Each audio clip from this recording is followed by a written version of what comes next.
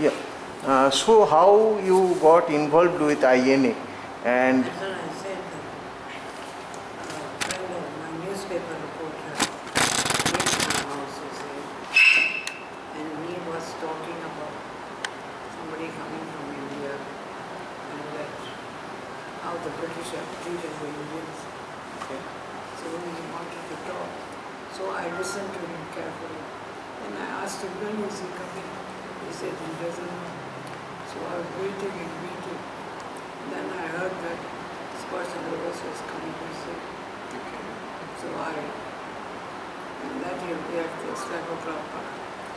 So what I did, without my parents' knowledge, I had a bicycle. I took my bicycle and went to the Slag Club Padam.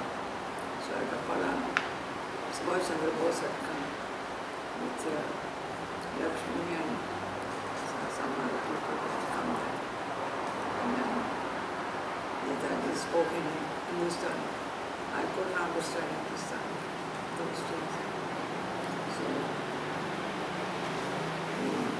what happened was, the translator was one Mr. Chidambaram, and he translated it. And he said, that this person was coming, wants to see that Indians are free because of the British treatment in India. Before that I used to hear Lakshmi Devi Naidu and sister Kamala Devi Chakrabarti, the two sisters. Then Kamala Devi Chakrabarti was the governor of West Bengal, and she spoke England of the British atrocities in India. So I was very moved. Tears brought to my eyes. So I said, I must go and see India. I've never been to India. And I must go there and fight against the British and drive them out of India. And so you, there's a song also I learned from the camp, you see. and you have given your earrings and gold ring to, you have given your earrings and gold rings My to, diamond earrings and chain. And the Puan Netaji asked for. He asked it because we want to drive the British out of India. So he asked for contributions, you see. So I went to him straight away, took out my diamond earring and chain and gave it to him. And he took it, you see. so, That's how my parents knew that I had given away my diamond. so when you joined INA, that time from your family nobody like whether everybody supported you or they just They tried didn't know. They didn't know about They it. didn't know about it. They saw in the papers. Oh, And you see, there's a street called Nahappan Street in KL, you see. yeah, And there were big posters about me published, you see. okay, And I'm standing there, the photos are there. They're saying that, and people came and congratulated my father. Your father, to tell him, you must be very proud of your daughter. She is, at this age, she wants to join the army and fight against the British and drive the British out of India. so what was your family's reaction when they came to know about this? How they have reacted? My father was, that is my mother. Okay. My mother was crying. She said to me, you won't come back. You come back, you'll be no hands, no legs. Who will marry you? I said, I don't go there to get married or anything. I just want to. I don't like the British. I just want to fight against them. Like them. So when you have joined in INA, what was your initial role there? Like what sort of duty has given to you and I was 6 months training I had in Singapore. yeah, All weapons training. How to shoot and how to use the Tommy gun and how to use the rifle. And every day we go on good marches in Ras Pasar in Singapore. So when people from the flats, they will make fun of us, you see. So I used to tell them, you won't come and join us, but don't make fun of us.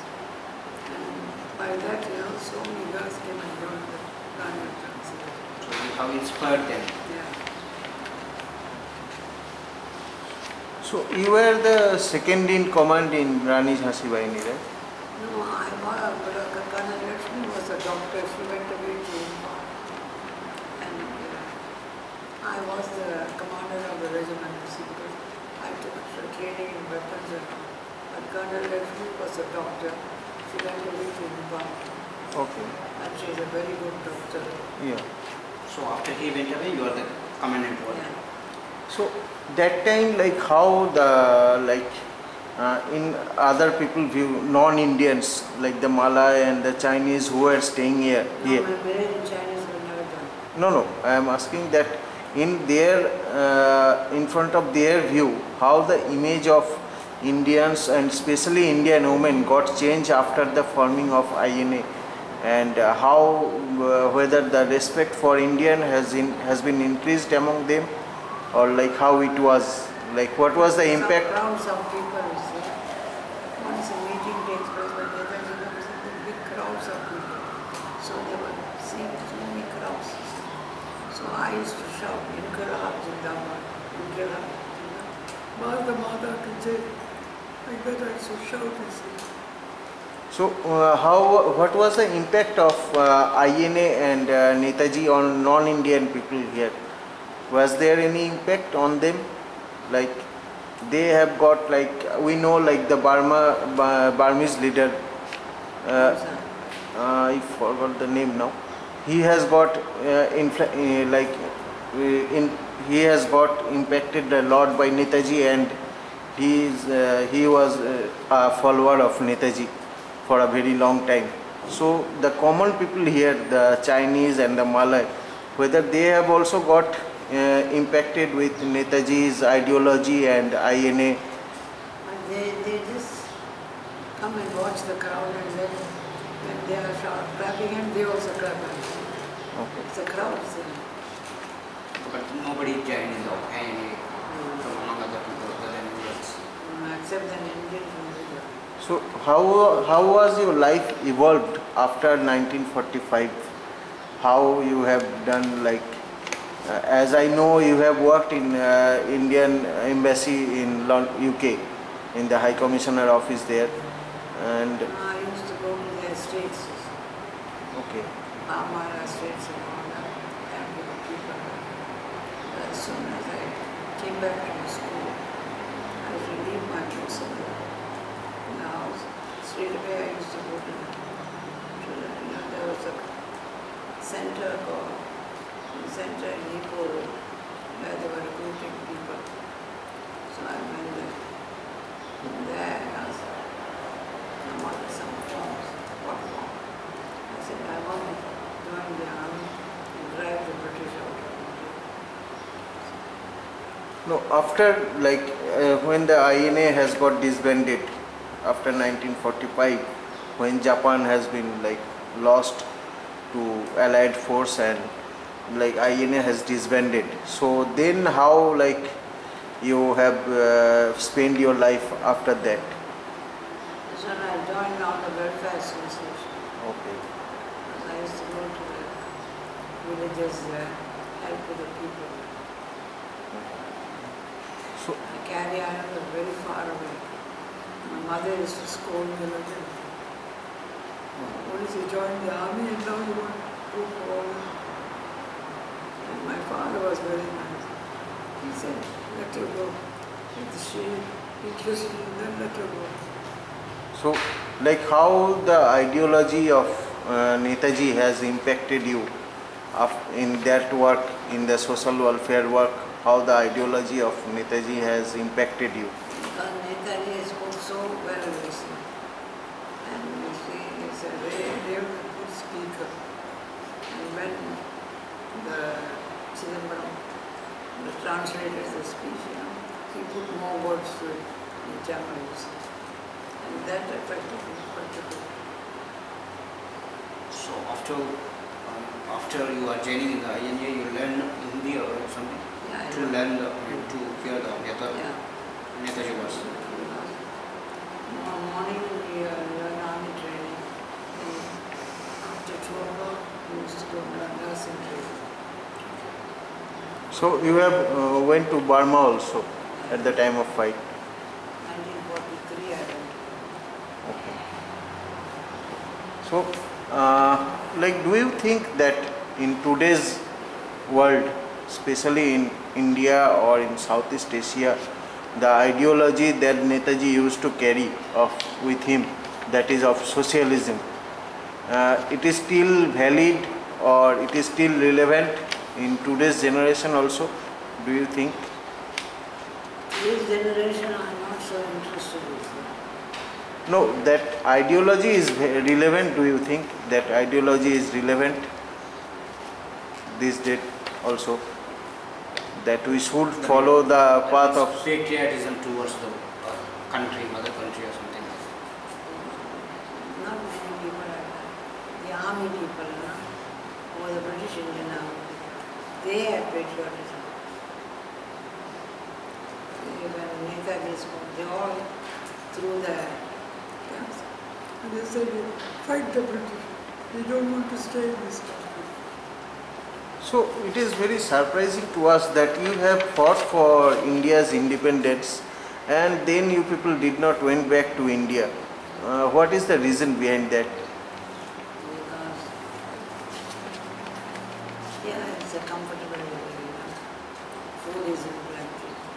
India has very scarcity of food. They have, but not so much. No, like, is it not due to the country has divided based on the religion that has hurt you, or like something else reason, or like I will give you an Mrs. Rasama Bhupalan, she told me that she has not went back since the country has got divided based on religionism, and she was like very much hurt, so that's why she decided not to go back to India. No, so was it the same reason with you also, or it was? No, I didn't want to go to India because, as I said, my parents would. My parents. Okay. They were staying here. In this very house. Do you think that after the independence, after 1947, the Indian historian and Indian government, they have given proper justification to INA history and? I don't think so. And they don't want to recognize. They never recognize INA. You have got the Padma Shri award at which year? Yeah. At which year? In which year? 1940? No. Can't remember. So before that, there was no recognition. Before that, there was no recognition for you. There was. What do you mean? I don't understand. No. Actually, how the Indian government has recognized all the INA people like you. That's what I said. As soon as I joined the army, they recognized me. Because they sent me the tickets. Indian government sent me. Yeah, that is before independence, like at the time of INA movement. But when India got their independence, and India was an independent country, so that time was there any activity to recognize you people who have fought for INA? No activity. So do you think that Indian government or Indian historian should work more on this issue and they should rewrite the complete history of INA? Yeah, they must write, because INA they don't write the history of INA. And they are lacking in that. And do you agree with us that Netaji should be declared as our first president of India? Do you agree with this? Yeah, I do. And do you agree with the proposal of declassification that we are asking to Indian government, that Indian government should declassify all the 33 files that they are having with them from last 60 years? That should be declassified and that should be available to the people of India so that they can know the history. So do you agree with that? Yeah. That's it from my side. I